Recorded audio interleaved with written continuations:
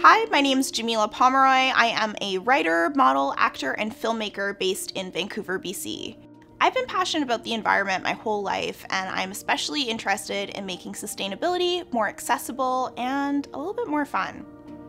We all know mushrooms to be a delicious kitchen staple, but a new scientific study has found that mushrooms are talking to trees through an underground network. This scientific study has proven forests to be even more interconnected than we imagine, with some mushroom and tree networks spanning over 100 kilometers underground. Deforestation is one of the leading causes of habitat loss and species extinction. It also exacerbates the effects of natural disasters like floods, forest fires, and mudslides. I'm in Squamish, BC, and I'm here to meet nature educator Ross Reid, aka Nerdy About Nature.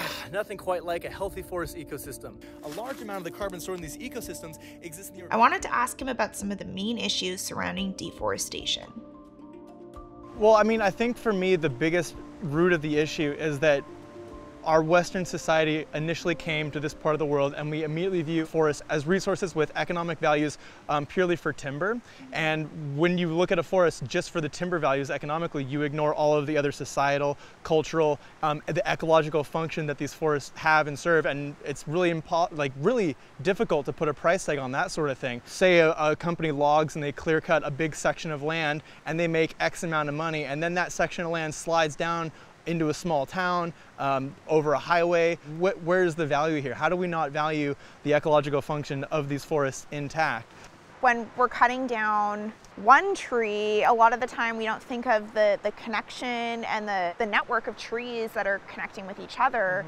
Can you tell me a little bit more about that network and just how that works? A mycorrhizal fungi is a species of fungus that works underneath the soil, and it's this mycorrhizal fungi network that connects different tree species together, trees and species of plants and shrubbery in the understory as well, and together they all work in this symbiotic cycle, sharing nutrients and resources with one another so that they all can survive and thrive in these forest ecosystems.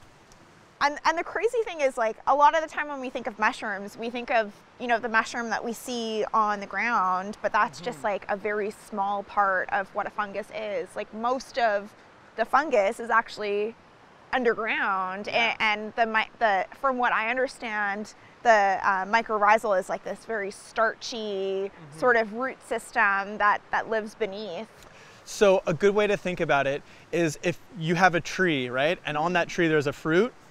That fruit is basically what a mushroom is to the fungus. So it's like when we see a mushroom on the ground, we think, oh, that's the mushroom, that's the fungus. That's only one part of its body, and the whole vegetative tissue of the fungus is actually this mycorrhizal network, this mycelium that lives underneath the soil. When we think of deforestation, one of the main things that we think of is clear cutting, and we kind of think that is the last thing that happens, and you're just destroying the forest in that physical region, but there's more to it.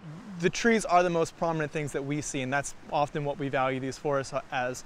And then when we cut them down, sure, we lose the life of the trees, but with that we also lose all the different things that held them together, the intricate root networks that work symbiotically with the different fungi species that live in the soil, which is going to make it more difficult for understory to grow back, which is going to make it a lot drier of a microclimate so that mosses aren't going to be able to exist here. And when we clear cut these areas, we're like fundamentally changing these ecosystems to a point when they may never come back, and if they do come back, it's going to take literally thousands of years.